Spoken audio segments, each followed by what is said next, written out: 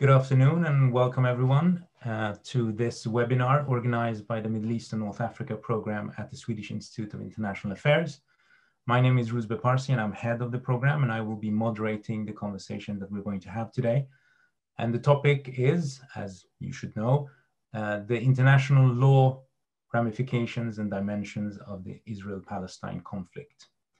And we have an excellent panel to help us navigate and understand what exactly the connection is between international law and the ongoing conflict. But before we get to that, obviously you are more than welcome as attendees to ask questions. Please pose them through the Zoom function for that, and we will try and bring up some of the questions as we go along, at least at halftime and then towards the end of our webinar. We have roughly an hour and a half at our disposal to try and become wiser on this very thorny issue. This seminar is the first of three. The second one will deal specifically with dynamics and developments within Israeli society, and the third one with a similar perspective but on Palestinian society. So in a sense, what we're trying to do is both to understand how they are connected and how the conflict connects them, but in the two seminars that follow on this one, we are also trying to understand the societies on their own, so to speak, because obviously there is more to both Palestinian society and Israeli society than just the conflict. But the topic for today is the law and what the law says about this conflict and how occupation and other aspects of it can, should, and is being administered. And in order to do that, we have an excellent panel, as I mentioned. I will take them in alphabetic order and start with Dr. Valentina Azarova, who is a international law practitioner and researcher with more than 15 years of experience advising international and government and non-governmental organizations. She's currently a research fellow at the Manchester International Law Center, University of Manchester Law School. Welcome. We also have Dr. Catriona, who is a lecturer in international law at the School of Law and Center of International Studies and Diplomacy at School of Oriental and African Studies, University of London. She's the co-founder and co-director of the Center for Study of Colonialism, Empire and International Law at SOAS. Welcome.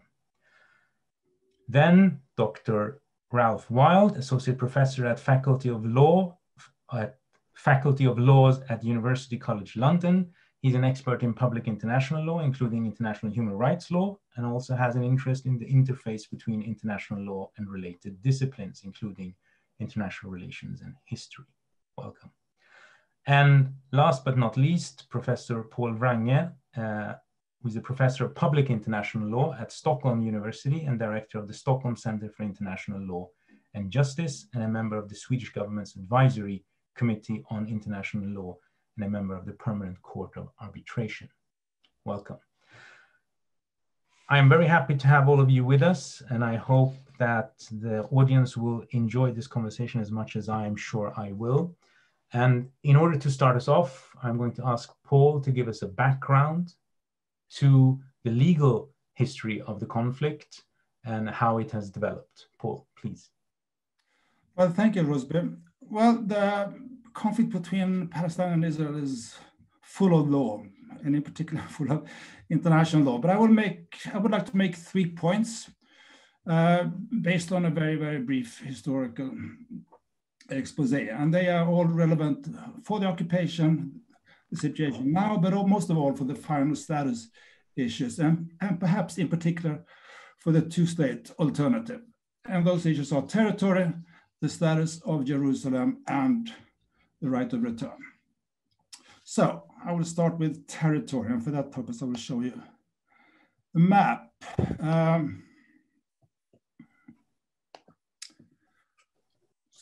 The mandate of Palestine was formed in 1922, and this is the map of historic Palestine, by the League of Nations, out of territory from the former Ottoman Empire, and administration was entrusted to Great Britain. The mandate did not contain any details on the future disposition of the territory, but in November 1947, the General Assembly of the United Nations adopted a partition plan, the famous Resolution 181, in which it allotted about equal parts of the territory to the Jewish and the Arab groups, and that is the second map. Immediately thereafter, armed violence broke out between Arabs and Jews, and the Jewish side was very organized and expanded control of territory far beyond the plan, first in the civil war with the Palestinian Arabs, and then in the ensuing international war with Arab states. The armistice in 1949 between Israel and the Arab states resulted in what is now commonly called the borders of 1967, because they remained until 1967, also referred to as the Green Line. And that is the third map. At this time, there was no formal international recognition of the expanded Israeli territory beyond the borders of 1947. As probably all of the audience knows, in 1967, Israel occupied the remaining parts of the old mandate. So Israel now controls all of the historic Palestine. During the Oslo peace process, the Palestinians accepted the 1967 or 1949 borders as the basis for a future Palestinian state. And these borders also gradually became generally recognized as the legal borders of Israel. To complement that, the UN has also almost unanimously adopted numerous resolutions which recognize the right to self-determination of the Palestinians and their right to form their own state. So from an international law point of view, the upshot is clear. It is very difficult to claim that the Palestinian side should compromise further in territorial terms beyond the 1967 borders. So this means that the Trump so-called peace plan from early this year cannot be grounded in international law. So I will now turn to the second issue, Jerusalem.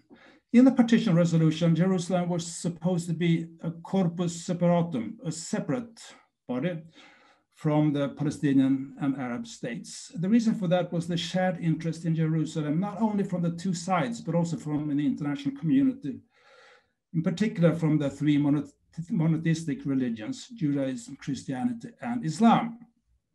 And that view is still upheld, at least in theory, by a large majority of the states, which is why, with the exception of the US and a few others, almost no other states has an embassy in Jerusalem, east or west.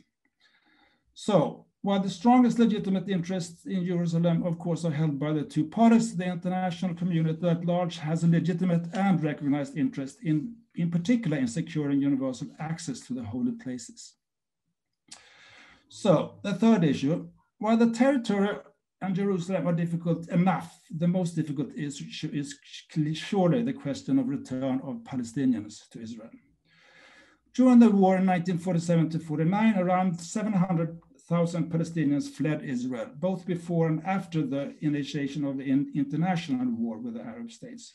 The vast majority of these people were either expelled or fled from justified fears of atrocities, in particular after the massacre at the Deir Yassin. The issue of right of return is quite complex, but let me just say the following. The Palestinians who fled or were expelled have been deprived of their human right to return to their country. And they have also been deprived of their human right to nationality, which Israel should have granted them since Israel was or has succeeded the mandate, the League of Nations mandate. Of course, this applies literally only to those few who are still alive. In relation to their descendants, the situation is less clear. But at any rate, these people have inherited the right to compensation for property taken from them as a minimum. So, with the important exception of Jordan, the Arab countries to which many refugees fled have not allowed them to integrate. That is, of course, very deplorable, but it does not change the basic legal assessment. Further, obviously, a return of millions of refugees and their families would have considerable consequences for the social, economic, and political makeup of Israel. However, that does not change this legal conclusion. So to summarize from an international law point of view, three basic facts. So regarding territory, it is not justified to claim that the 1967 borders should be a basis for further compromise on the part of the Palestinians. Second, in Jerusalem, the international community has a legitimate and recognized interest as well, in addition to the two parties.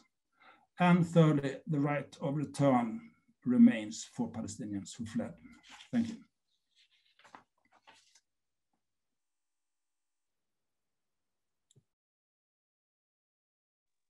Microphone. Sorry, let me just ask you a quick question before I turn to Valentina on Jerusalem. So am I correct in understanding that the way Jerusalem has been considered from the legal perspective, it's a separate issue because of this access notion? Well, I should say that in political terms, that interest has not been persistently upheld, if I put it that way. But when I worked at the Ministry for Foreign Affairs, I was involved in discussions with other EU countries, for instance, and other interested parties, in order to think about how to ensure that, in particular, access to the holy places would be secured for all those involved. Thank you. Valentina, could you tell us something about the basic legal foundations then, the law of occupation? How does that play out in this particular case? Right, thank you very much also for the invitation, and to make very brief remarks on the question of legal foundations, as I understand it, in terms of the currently applicable laws, both to the protracted asymmetric conflict between Israel and Palestine, and to the long-standing legal claims to territory, return, and so on, as discussed by Paul. I'd like to make two sets of brief remarks. First, on the scope of the applicable international law beyond international humanitarian and human rights law, and the specific rules of those specialized bodies of law commonly understood to apply to situations of occupation. And second, on the relevance and significance of framing certain types of occupations as unlawful situations, as a matter of the international law on state responsibility, and in particular, the responsibilities of third parties, states, international organizations, as well as indirectly individuals and businesses. And these, of course, resonate both the accountability agenda that has been pursued by the Special Rapporteur on Palestine, Professor Link, as well as others, and affect a whole host of accountability processes we can come back to in the discussion, including the examination by the prosecutor of the ICC, Palestine statehood bid, and other transnational regulatory measures by third states. And of course, the question which remains on the table of whether it is worth or necessary to obtain a further opinion from the International Court of Justice on the applicable law. So in my first set of remarks, let me start with the idea or fact that occupation is foremost a holding position from the perspective of international law, one that is intended to protect the rights and property of the local population in occupied territory, and to formally ensure the continuity of such individual and collective rights, prohibiting land swaps, consent for wavering, giving up inviolable rights to natural resource exploitation, protection of institutions and laws, and so on.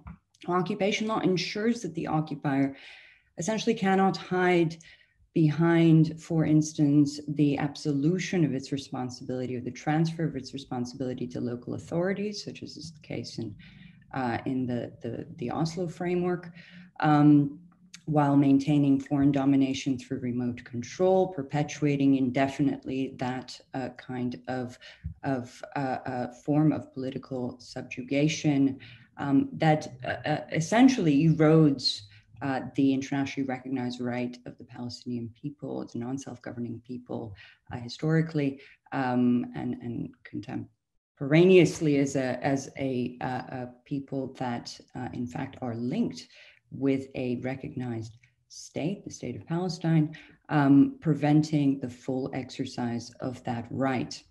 But it is clear that occupation law has significant limits, and that's particularly in relation to its ability to prescribe the end of military occupation when an occupying power must either transfer control to local authorities as part of a phase out, or indeed when it must withdraw from the foreign territory, particularly due to concerns over its claims to sovereign title over that territory, for instance, through annexation, be it de jure or de facto. The fact is, and the significance of ensuring that applicable international laws beyond international humanitarian and human rights law are enforced in such cases of occupation tantamount or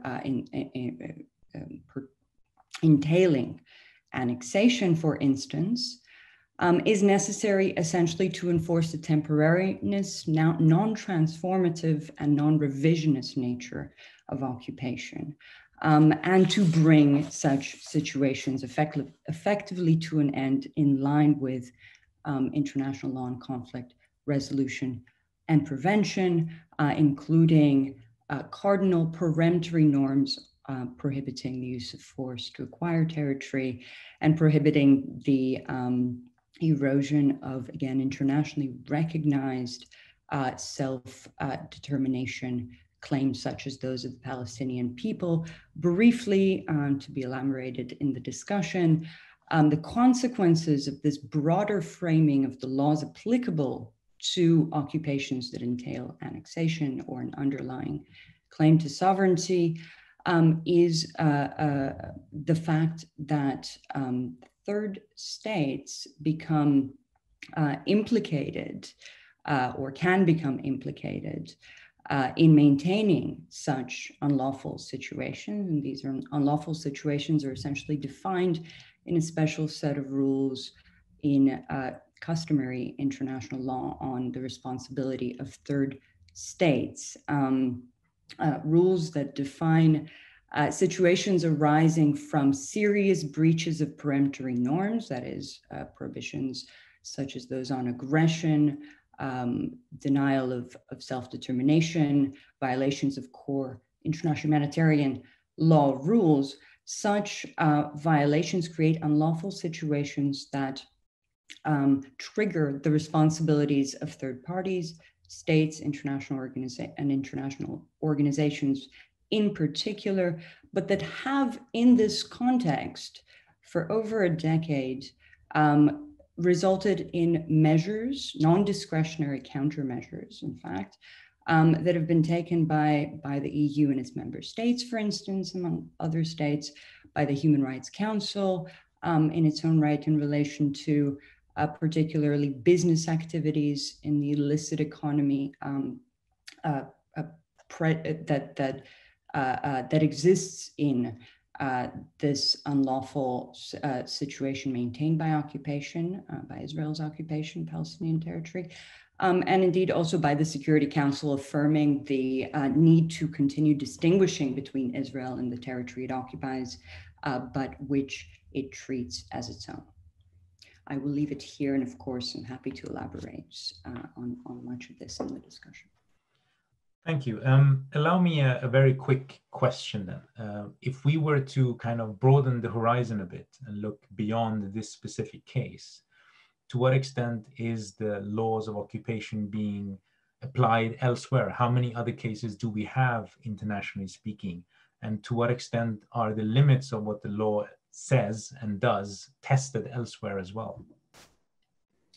Right. So both, in fact, both the broader framing of what law is applicable to situations of occupation, particularly to situations of occupation that entail annexation, for instance, of which there are about half a dozen. I think the count can be about 8, about 7, depending on the occupied territory or the occupying state. There's a useful database. There's no one place where all occupations can be searched up, but there is a useful database to that effect maintained by the Geneva Academy for International Humanitarian Law, called Rule of Law in Armed Conflict, where there is no, however, account of the enforcement of certain rules, but in reviewing such rules, also in the context of an ongoing project supported by the Institute, which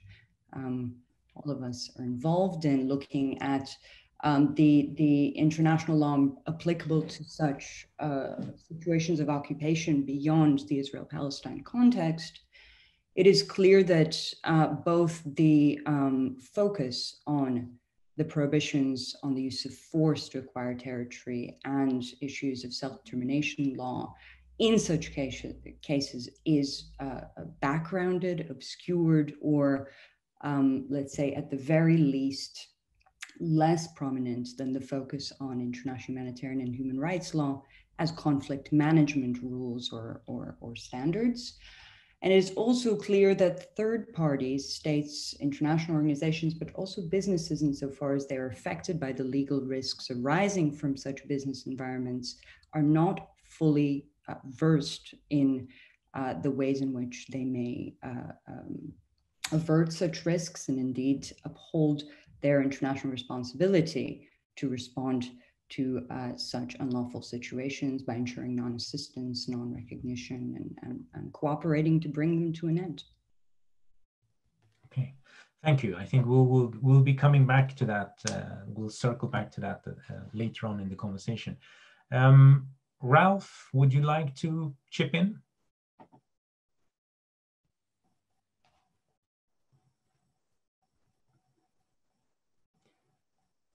We can't hear you. There, yes. There's a panel on the Israel-Palestine situation in international law with the complete absence of Israeli and Palestinian international lawyers.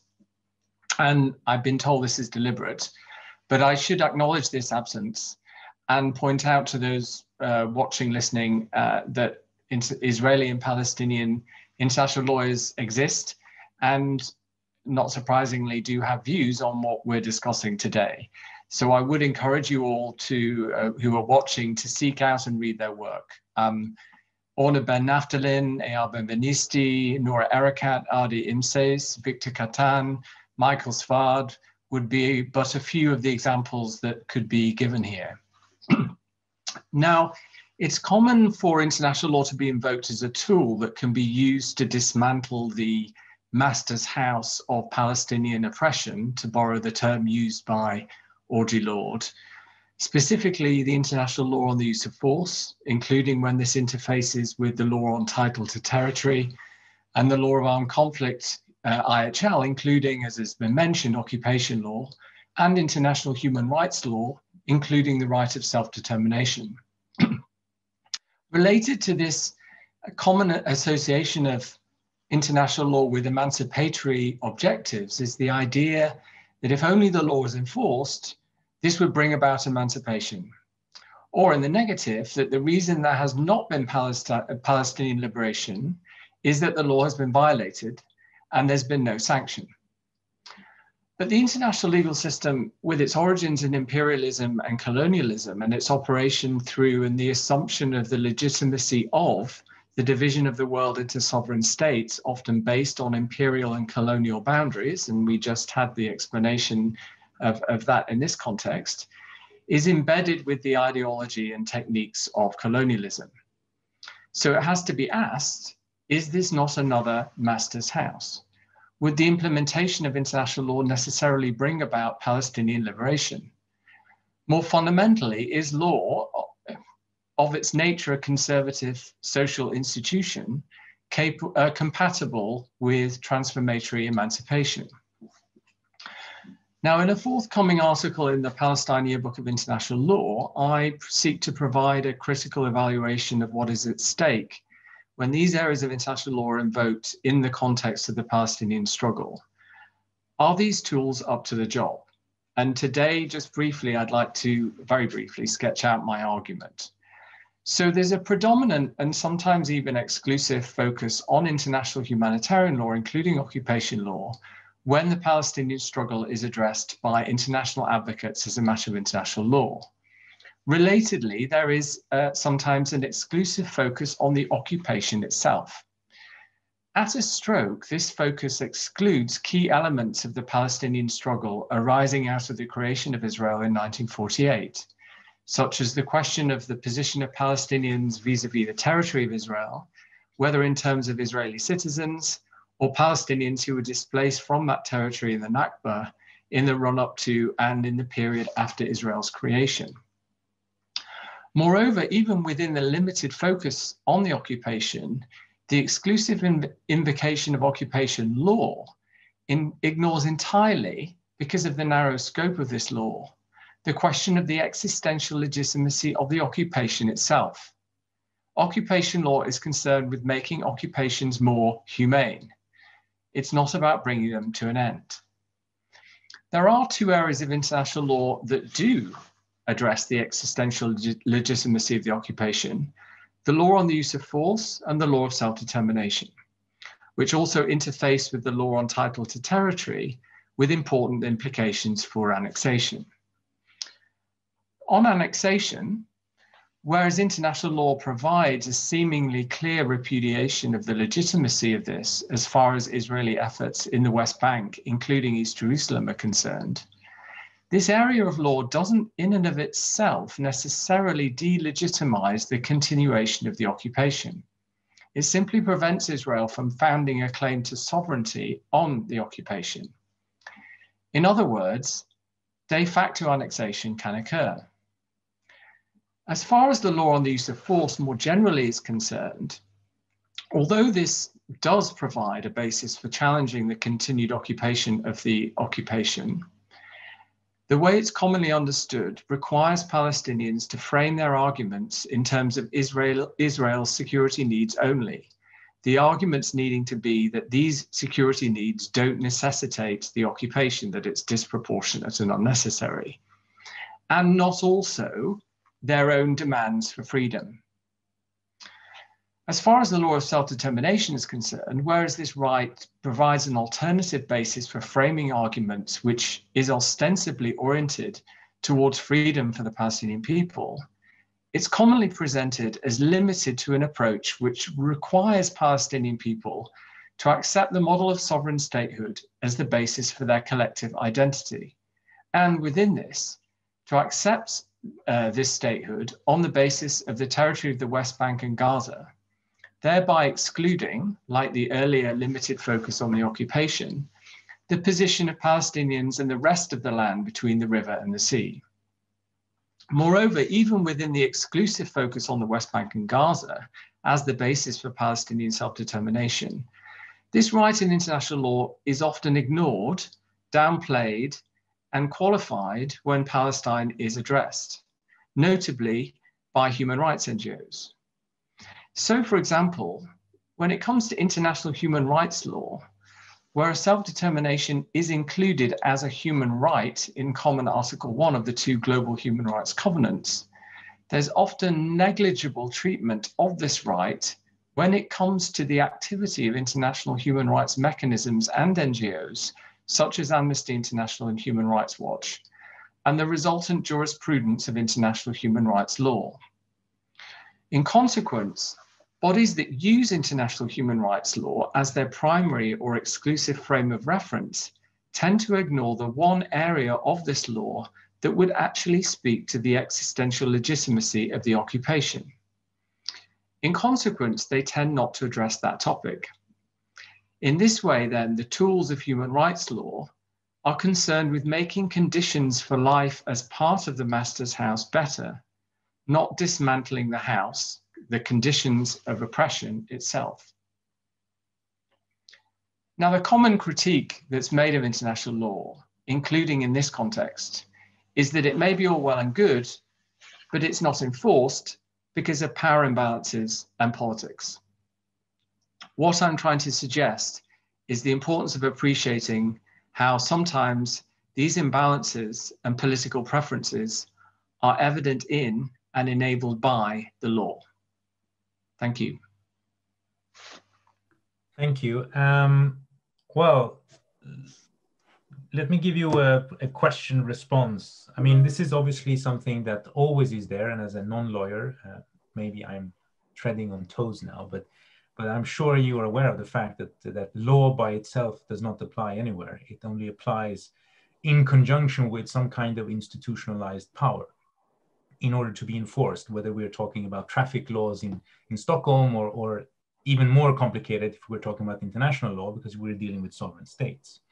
So my question, if you will, would be, with the risk again of sounding utterly realpolitik, but can there be, and this is perhaps somewhat philosophical, but can there be a law of occupation that basically just tries to outlaw a condition which is in a sense inherent in a world where sovereign states wage war on each other and occupy each other's territory? I mean, can law of occupation be much more than a way of trying to humanize a condition which the law in and of itself cannot eradicate?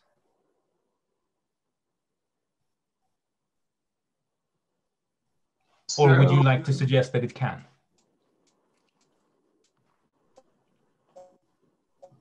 We're losing you.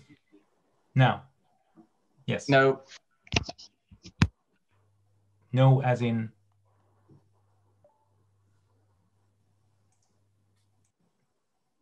Ralph?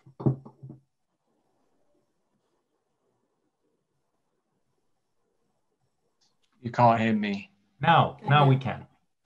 Now we can. You can now? Yes.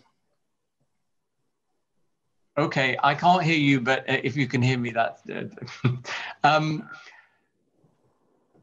now I'm struggling to remember the question. So the point that I'm trying to make is indeed occupation law is not itself concerned with that existential question, and is in its own terms only limited to the question of how occupations are conducted and whether they meet certain standards concerning, to a certain degree, humane standards in inverted commas.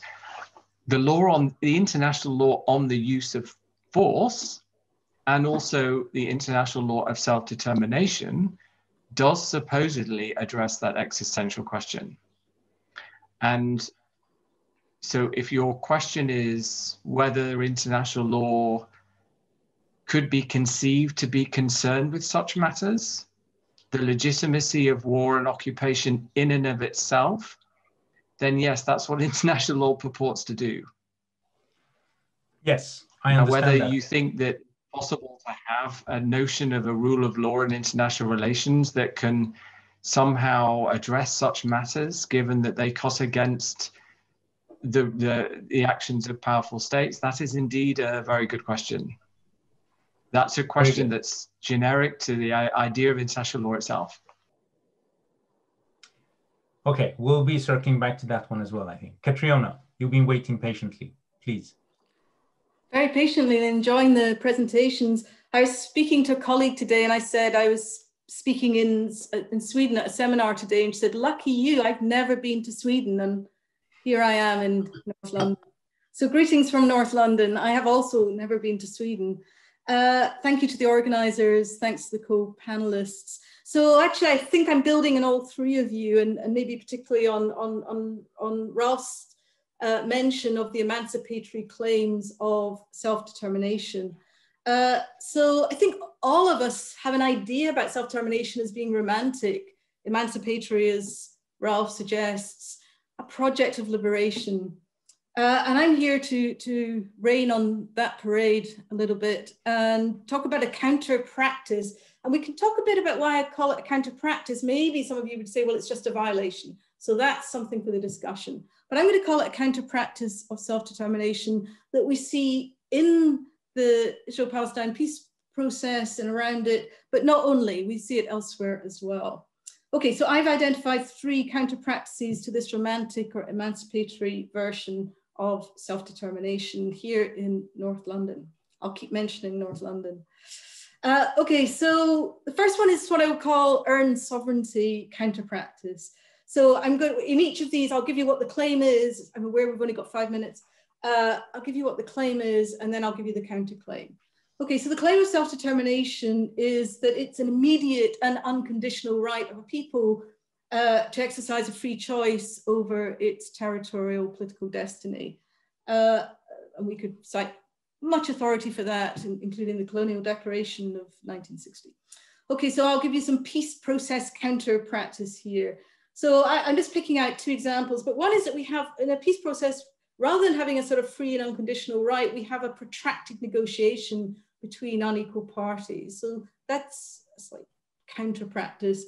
And the other is something called earned sovereignty, which is a practice of making the right of self-determination, instead of being immediate or unconditional, dependent on conditionals and incremental and moving in stages. And of course, that's something we see with Oslo and particularly with the roadmap for peace. Okay, so that's my first counter practice, is earned sovereignty versus unconditional immediate self-determination. My second counter practice, I'm going to call ethnic self-determination counter practice. So again, the dominant claim in the law of self-determination is that self-determination sort of had a sort of progress move through the 20th century. It started up being a sort of ethnic idea, and then it moved at the moment when it became a legal right to a territorial idea. It's a right of the people inside a territory in some way. And what I want to suggest is, in fact, we have an ethnic counter practice in peace process discourse, where we see self-determination called up in the service of very ethnic visions of statehood. And I'll just give you an example. This is from Livni speaking to the Palestinians during negotiations at Annapolis in 2007. And I'll quote her here. She says, "Our ideas refer to 2 states for 2 peoples, or 2 nation states, Palestine and Israel living side by side in peace and security, with each state constituting the homeland of its people, their national national aspirations and self-determination in their own territory. Israel, the state of the Jewish people, and I would like to emphasize the meaning of its people is the Jewish people, and Palestine for the Palestinian people."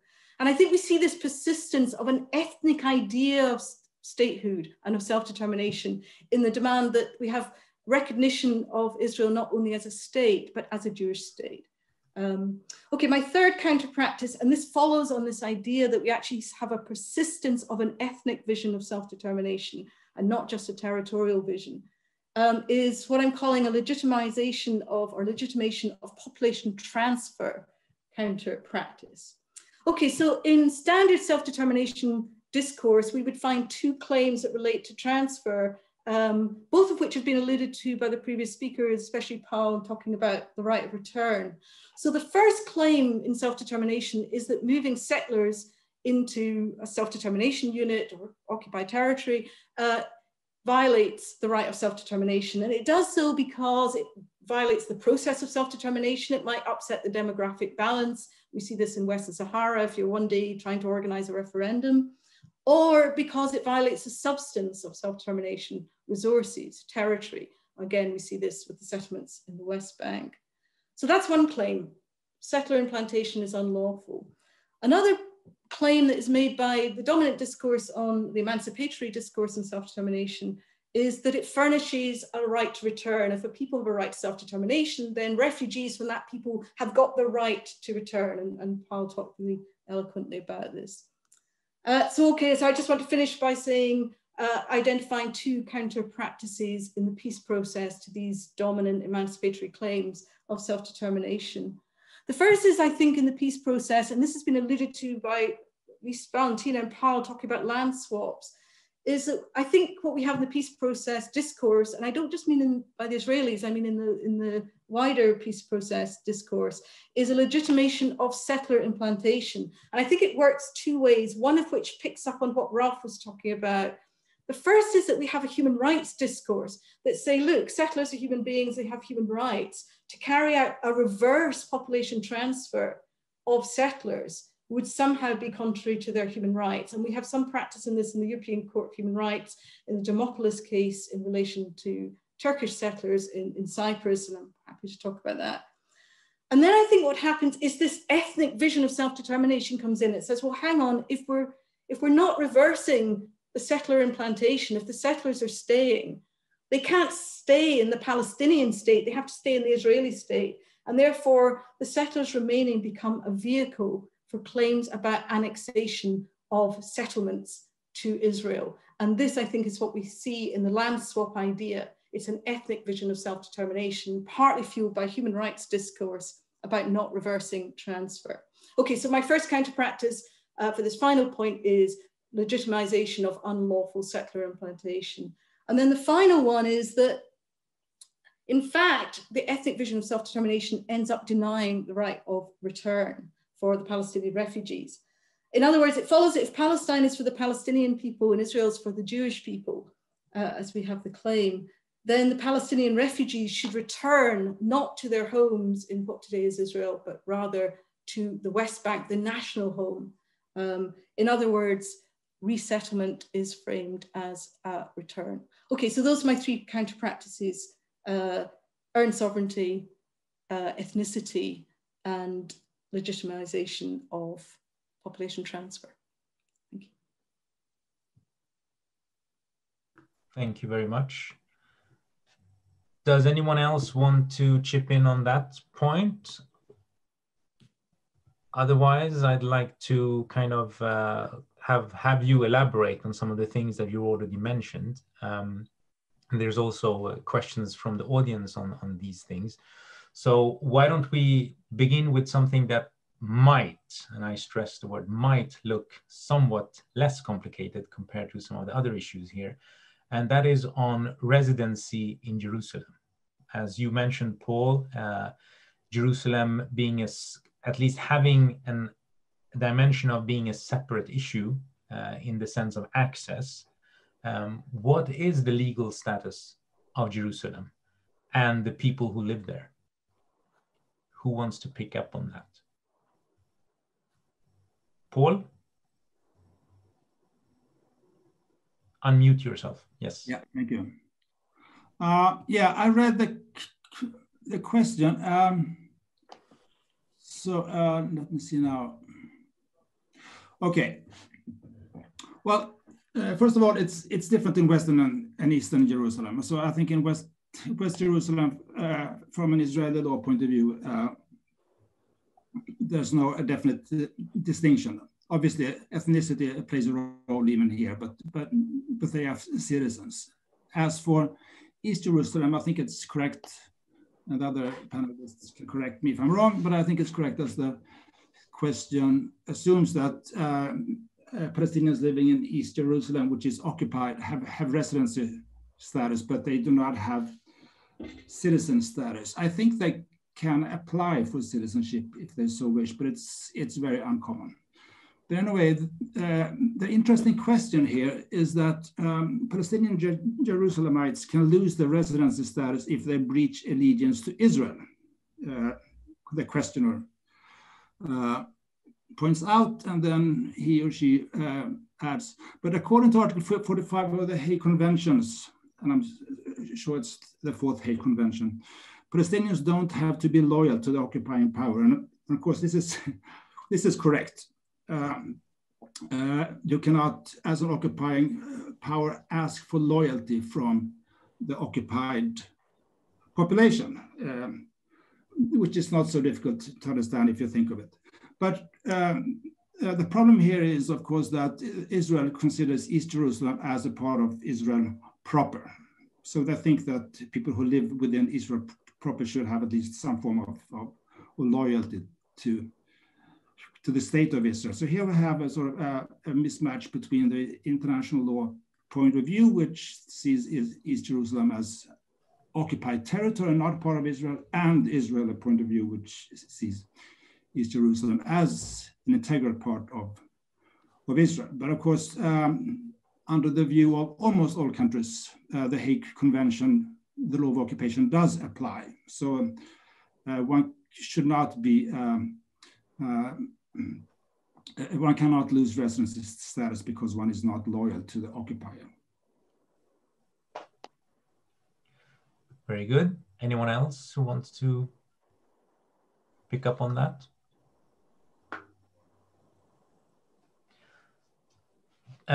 Let me then let's build on that for a moment. There's another question coming in which also deals with this. And this is, of course, what are you allowed to do when you are occupied? As in not just in terms of let's say, how much do you have to adhere to orders and regulations of the occupier, but what are you allowed to do in terms of resistance? This is a classic issue which we see in many states that went from being colonized to becoming post-colonial. And theoretically speaking then, what is the legal ramifications in this particular case?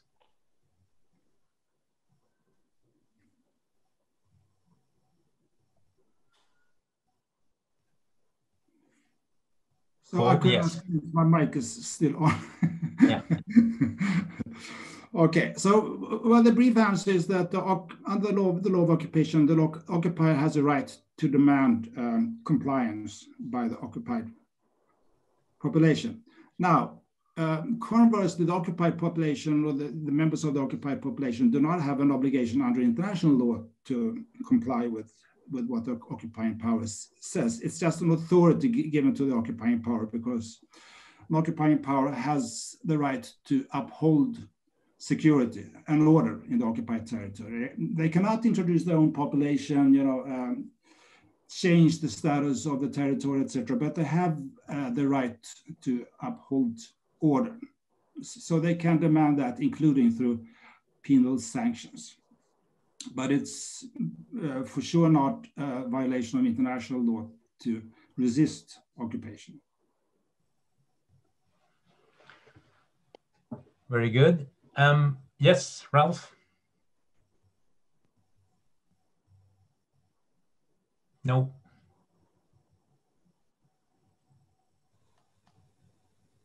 Try. That working now? Yes. So I think it's important also to acknowledge that the very existential legitimacy of the occupation itself also has to be considered.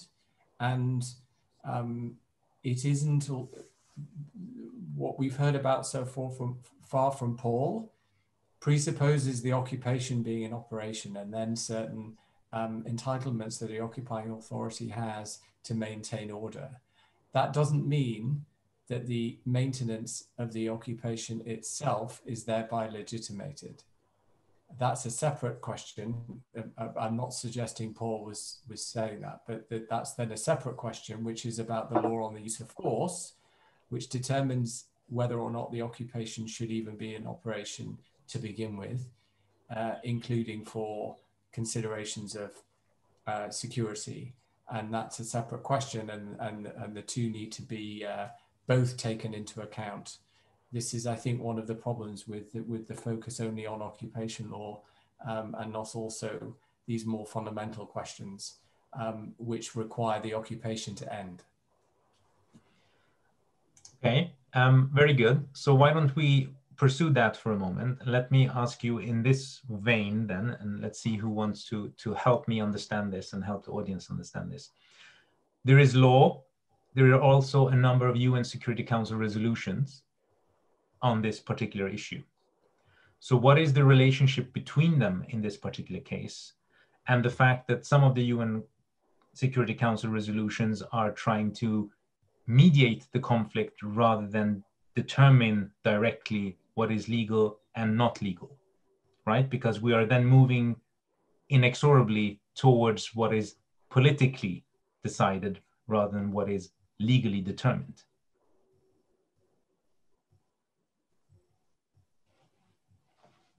Okay, Ralph first and then Paul.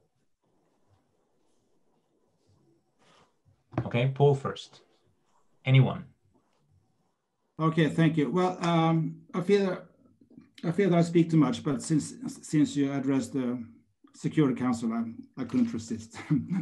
So the Security Council is a law, and well, it's a police power. It is not a court of law. It cannot settle disputes.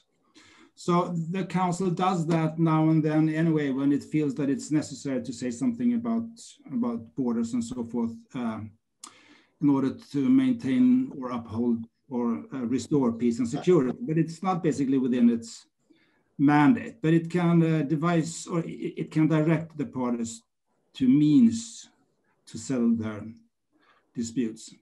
Now, I think that's the distinction between, on the one hand, the law of occupation and human rights, which sort of deals with the day-to-day affairs of the occupation, on the one hand, and the more basic law on the use of force, including the right or not to acquire territory by force, and the law of self-determination is an important and difficult one. And I think it's very important that Ralph pointed that out. And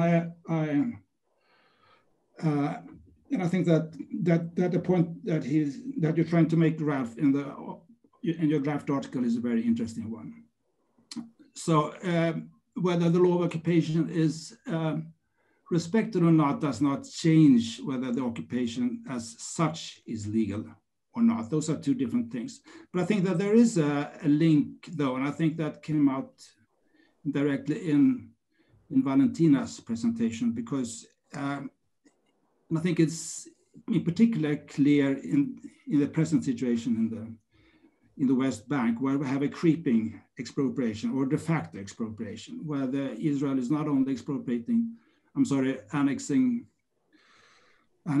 the East Jerusalem, but is also establishing facts on the ground, which would make withdrawal very difficult, and which also sort of gives Israel a lot of the benefits which one would normally have only after a formal annexation. So from that point of view, efforts to uphold the law of occupation, for instance, the prohibition from introducing settlers, efforts to uphold the law of occupation actually does have implications also for the right of self-determination and for the prohibition of acquisition of territory through the use of force. Thanks. Ralph?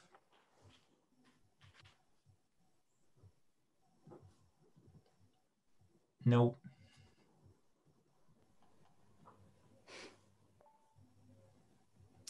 Now?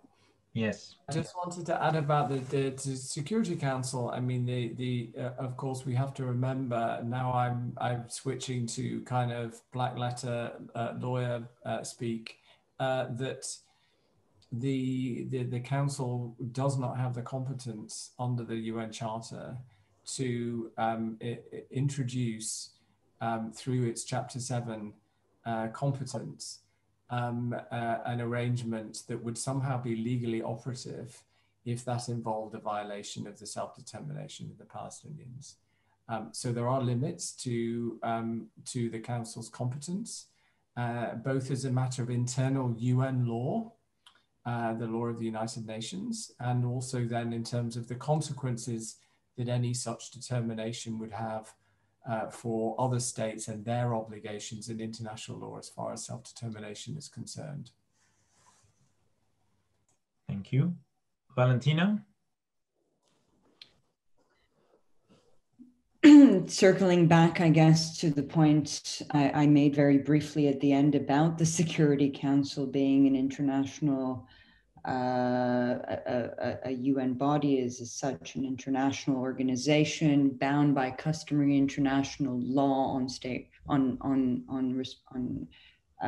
responsibility, rules on the responsibility of international organizations for internationally wrongful acts. which is a body of customary international law similar to that of state responsibility. So in that sense, the Security Council is also obligated to ensure the UN's non-assistance and non-recognition as lawful of certain unlawful acts, namely, as I've discussed, the elements of the situation of occupation, be it rights, titles, benefits obtained by third parties from the ongoing Israeli occupation Palestinian territory, but many other occupations by that same measure. And that's, I suppose, a unique, lesser known set of countermeasures, non-discretionary countermeasures that put both the Security Council and many other international organizations, as well as foremost third states, in the position of resisting a certain significant form of illegality, understood as serious breaches of peremptory norms.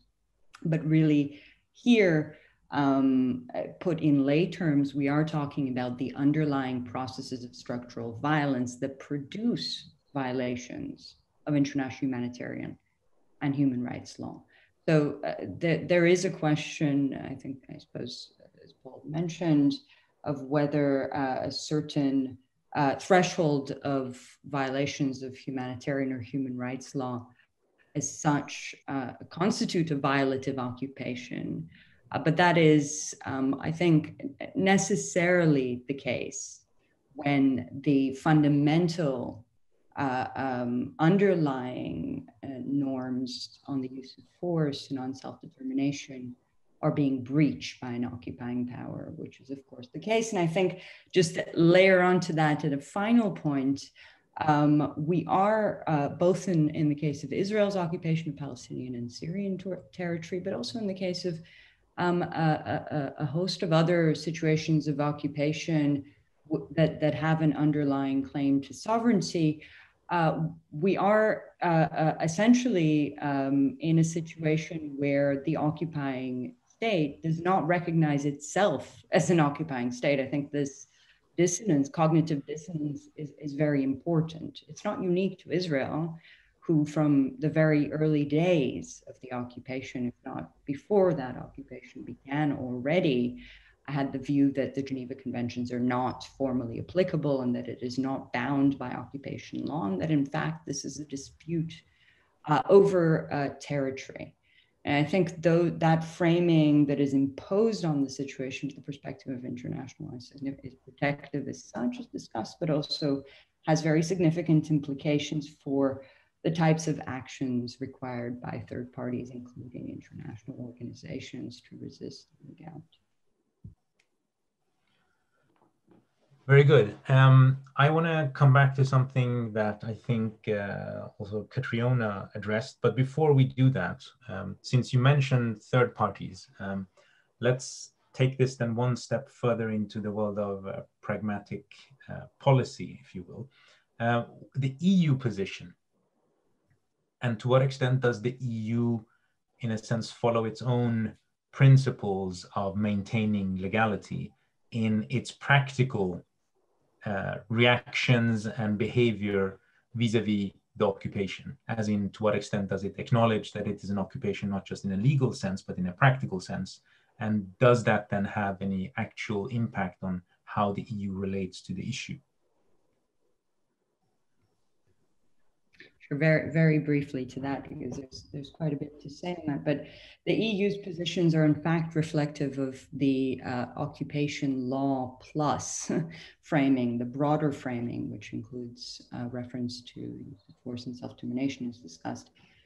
Because the clear basic position for very long, over a decade, if not more, that the EU and member states respectively, most, have maintained explicitly is one of non-recognition of Israel's sovereignty over the occupied territory. That means very much implicitly that the EU is aware of Israeli domestic practice, which indeed claims and treats the territory as part of its sovereign territory.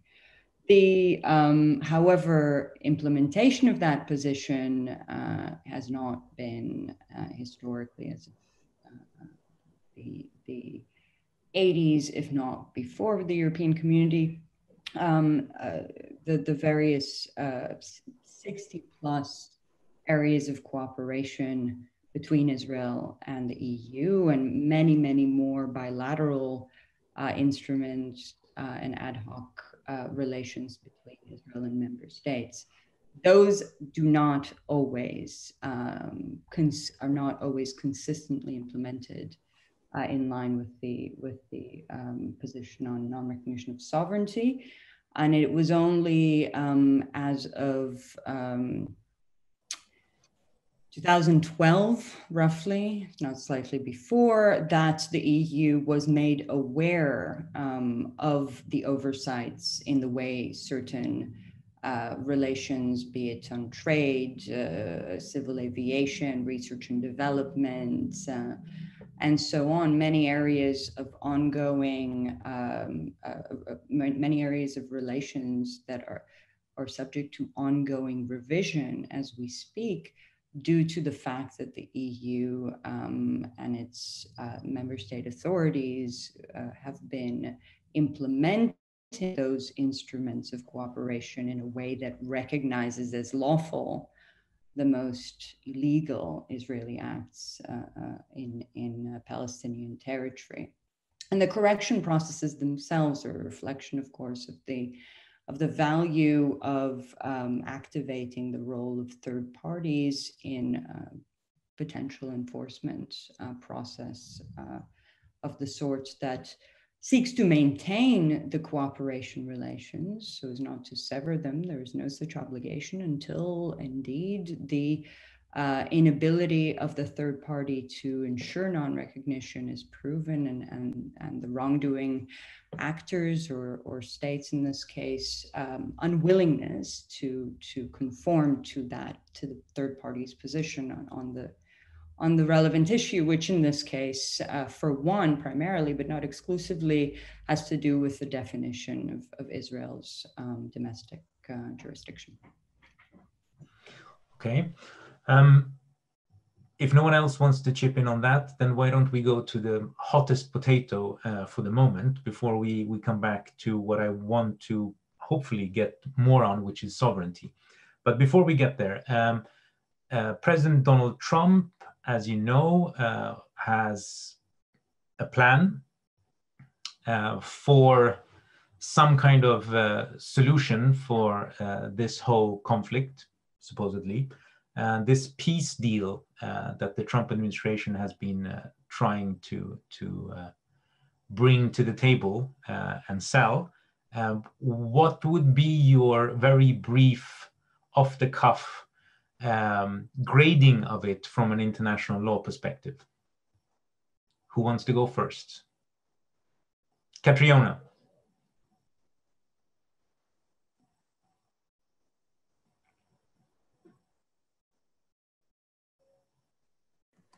Now. Can you hear me now? Yes. So I got I'm actually asking my students to do exactly that. That's going to be their exercise. They have to grade the Trump plan with marks for international legal analysis, and it's going to be the assignment. So I don't think he's going to get very high marks from anyone. And I think all of us can find something in there in particular that speaks to our particular projects. But for me, one of the things that stands out is this ongoing legitimation of transfer. So in the name of avoiding population transfer, that's his claim. His claim is he wants to stop no more transfers, no Arab, no Jew, nobody should be moved. But on that basis, the clock stops and the settlements get to stay and the refugees don't come home. So in the name of avoiding population transfer, he in fact legitimates two big population transfers, one into the West Bank and the other, the non-return of the refugees. So that would be the sort of thing I might pick up on. Also this ethnic vision of self-determination, where Israel is for the Jews and the Palestinian state is for the Arabs, it's for the Palestinians and they should go there. That vision is through. So it's a very ethnic vision of self-determination, and it commits to being against transfer, but in fact legitimates transfer. Okay, thank you. Who wants to help us grade? I'd give it a 3rd in UK terms, or fail. Paul? Well, I would certainly give it a fail. To add to that, I think there's also a clear element in that peace plan of earned sovereignty, which Catriona also referred to, and I think Ralph referred to in his draft article, namely that Palestinians will get a state under certain conditions which have to be fulfilled. And of course, that is those conditions have to do with Israeli security. So the right to self-determination as conceived now has no such element. If there is a people that have the right to determine themselves. Now, obviously, the concept of statehood is a very problematic one. The state is a very it's not a self-evident way for people to organize themselves, but anyone who wants to exercise self-determination in the modern society has to do it within that mold, so to speak. But statehood as such doesn't resolve all difficult issues, even if you accept that problematic form in itself. So for instance, you still need to determine things like who are the people?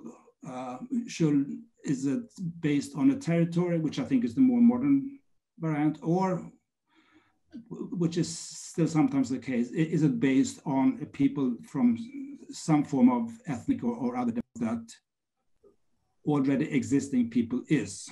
So a people that is deemed to exist in some form even before the state is created. Thanks. Thank you. Valentina?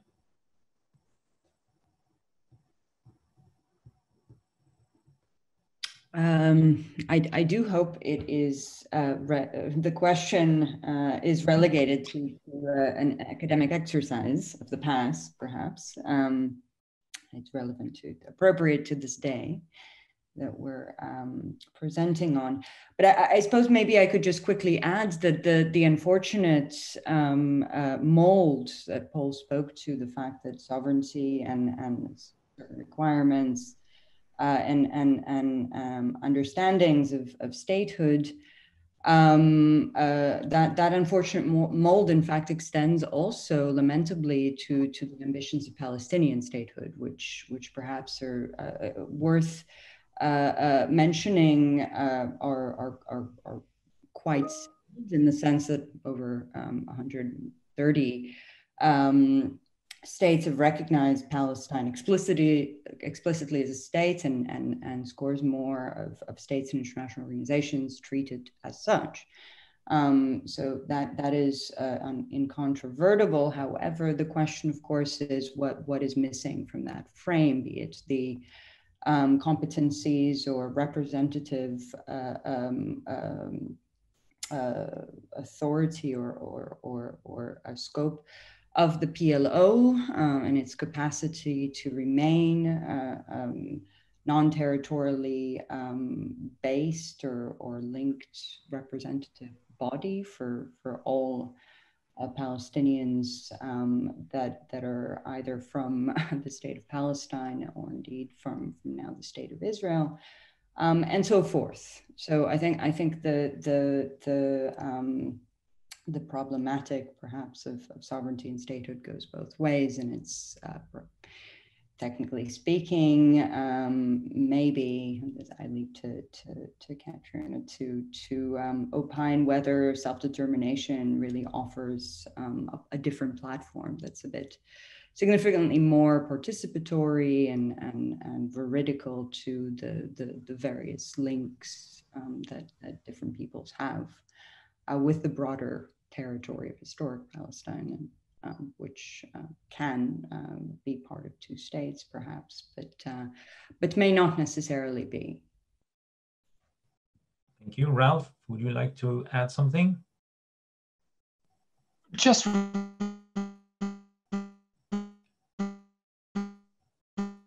can you hear me? Now, yes. Yes, you can. No.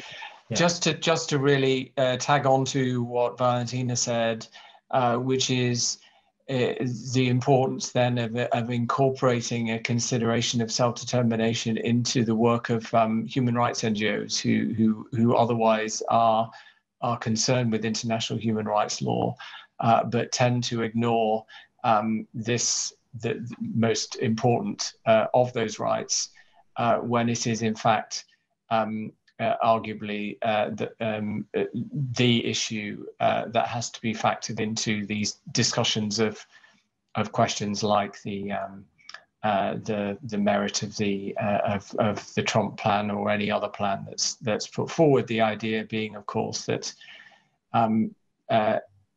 any settlement has to be based on rights and justice, not simply that it is a settlement in and of itself. Okay, I'd like to kind of dig into this sovereignty aspect. I know, Catriona, you addressed this to some degree. And the discussion that you had just now, I mean, obviously, the whole idea of self-determination is also dependent on your definition of people.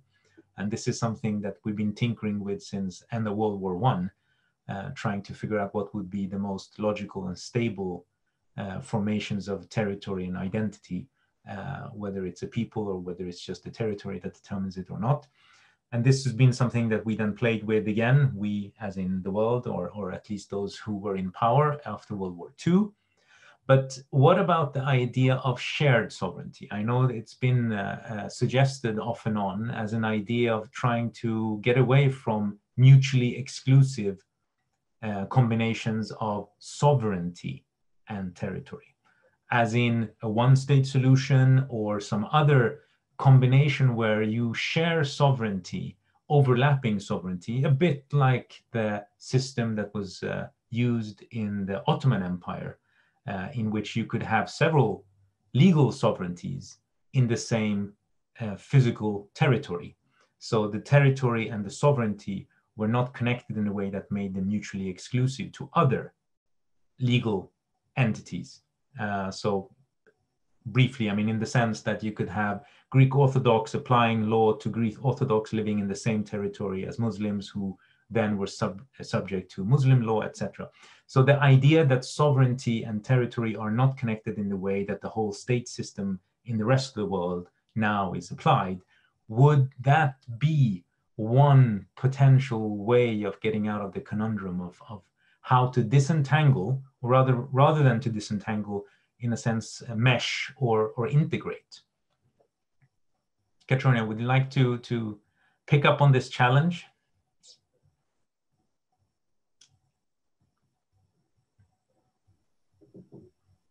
No.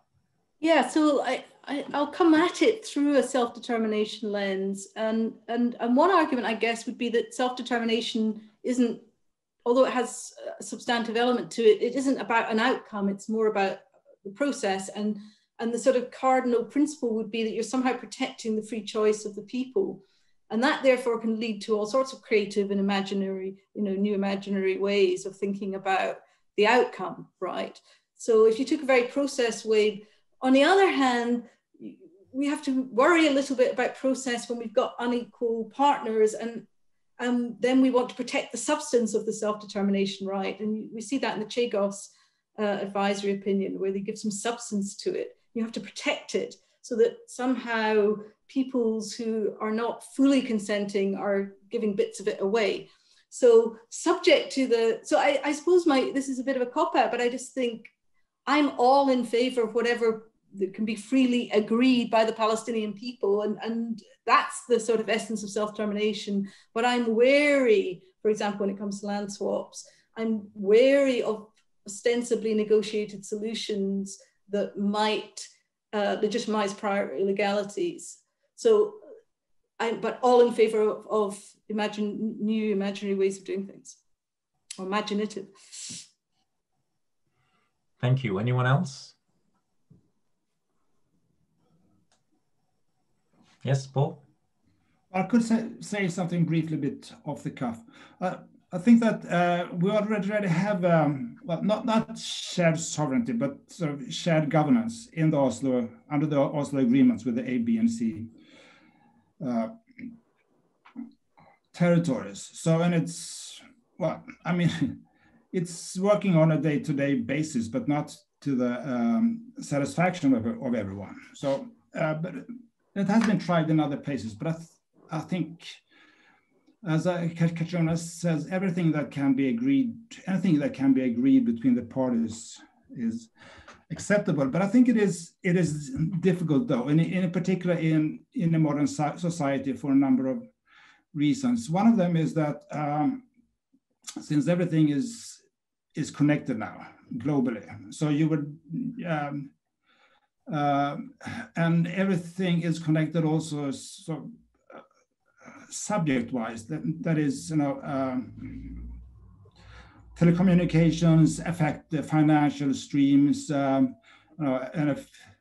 affect culture and so forth. So it's very difficult to, you know, when sort of different considerations conflict, who will be the final arbiter in a certain time and place if sovereignty is divided between different authorities. So I think that will be one aspect. Another aspect is that, well, can you then guarantee the human rights of everyone if they are under, no, if there's a split sovereignty? Because I'm sure that one sort of authority would then be sort of culturally or religiously based, and so that sort of invites such questions as well. So how far would that autonomy or that part of the shared sovereignty go?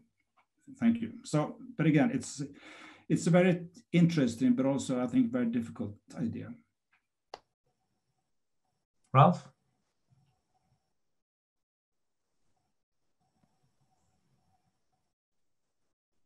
No. No.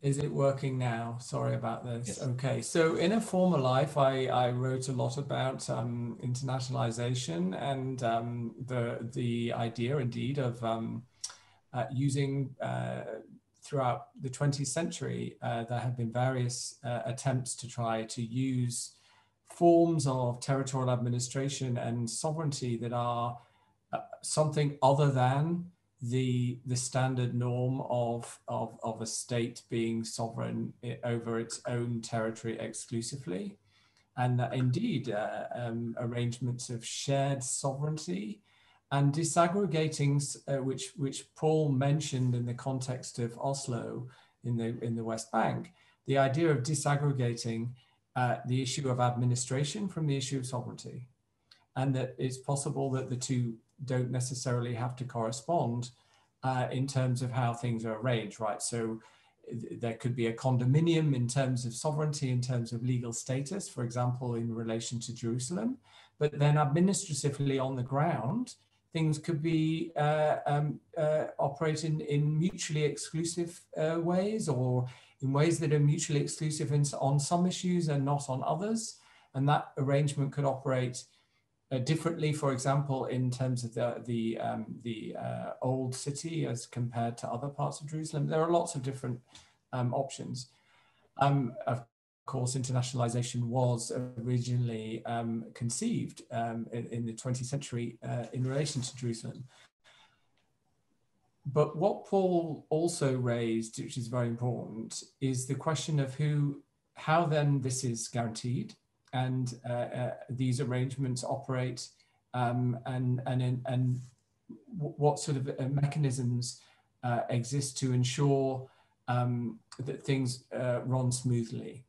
And here it seems likely that if any of arrangements of this kind were introduced, that there'd be some kind of level of international supervision, international involvement, probably not by the United Nations, given the particular position that organization has, certainly as far as Israel is concerned, but maybe by some sort of sui generis entity that is created that has legitimacy for both Palestinians and for Israelis, rather like the High Representative in Bosnia-Herzegovina. But then that raises its own questions about how these such arrangements are conceived, what the mandate is, what the powers are, what oversight they have. Typically, these arrangements of international supervision have tended to operate in an unaccountable fashion, and in a manner where they have asserted a sort of auto-interpretative function in relation to their own powers. And the Security Council, to go back to the earlier discussion, has sometimes also been involved, itself then asserting a role using Chapter 7 authority to make determinations that essentially vary the competence of such supervisors from what appeared to be agreed would be that competence by the parties. And anyone who's sort of interested in what can happen there, look at the High Representative in Bosnia and look at how the powers of that entity in Bosnia were transformed through self-interpretation and Security Council endorsement, going way beyond what the parties to the Dayton Peace Agreement, which of course included Bosnia, the state of Bosnia itself, had envisaged. So these arrangements are, it's important to think about how they're conceived and try to anticipate and learn from previous instances the kinds of problems that can come up, which are not necessarily foreseen at the time when these arrangements are drafted and adopted, usually very quickly, as was the case, for example, with the Dayton Peace Agreements.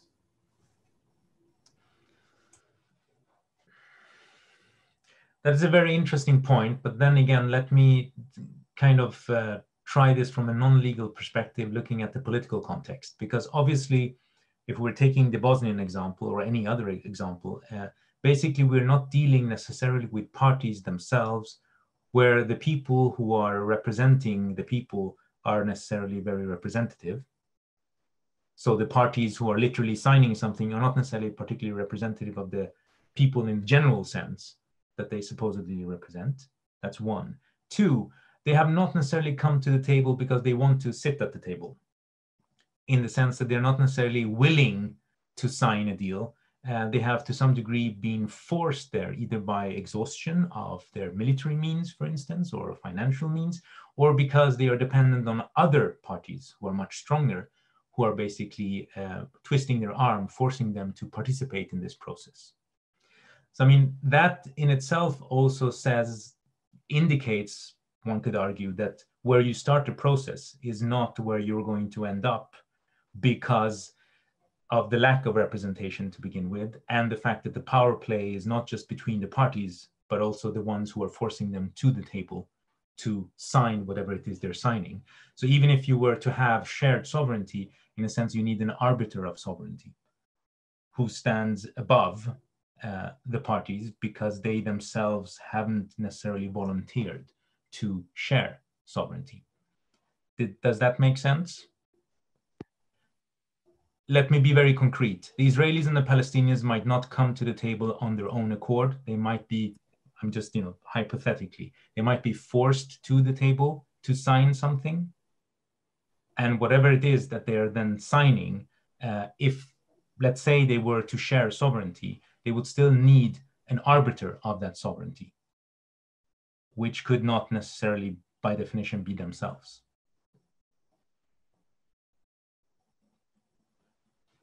And speaking of sovereignty, the Gaza Strip, we had a question on the Gaza Strip and its actual legal status. Anyone wants to answer that question? is it as simple as to say that the West Bank and Gaza in one breath are on the same legal status because Israel has a different way of dealing with both of them and declaring them differently?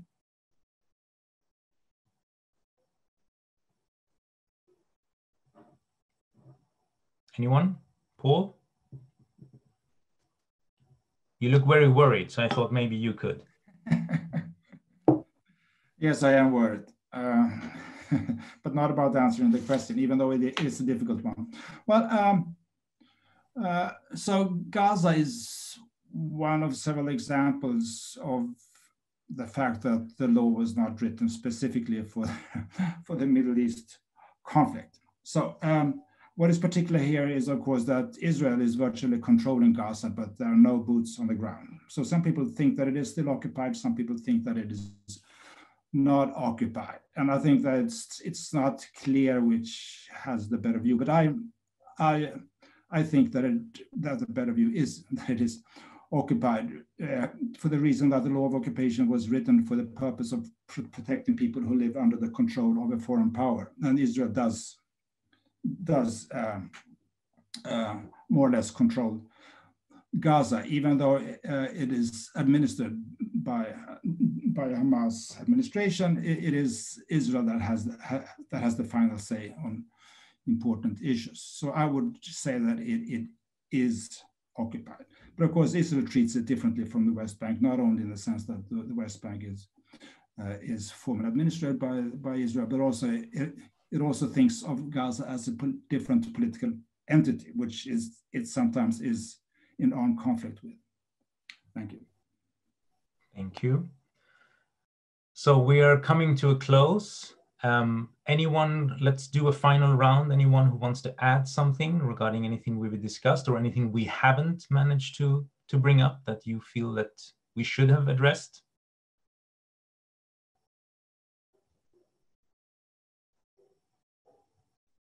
No one? Well, Ralph? So, can you hear me? Yes. So Tree mentioned earned sovereignty, and obviously that in the context of the idea that somehow, which is this has been around for a while, this concern articulated, for example, by R.D. Imses in his recently in the European Journal of International Law and in his forthcoming monograph, the concern that somehow the position is being taken that self-determination should only be realized when Palestinians are deemed ready for it, and that there's somehow standards that have to be met before that, which of course, curiously are never quite attained, which was always the issue with the colonial era idea of trusteeship. Of course, this is not a new thing, and what I think we have to, though, remember is that this is an idea that can also be grafted onto any peace plan arranged regime involving a certain degree of international administration and supervision of part of Palestine, which often is discussed. And those, the challenges to the legitimacy of such an arrangement on self-determination grounds don't go away just because the actor that is playing the role of the tutelage role is an international entity rather than a state. Okay, very good. Thank you. Unless there is anyone else who wants to add something, I'd like to thank all of you for helping me and the audience understand some of the intricacies of the international law perspective on the conflict between Israel and Palestine. Thank you very much. Hope to see you again. Thank you. Goodbye. See now.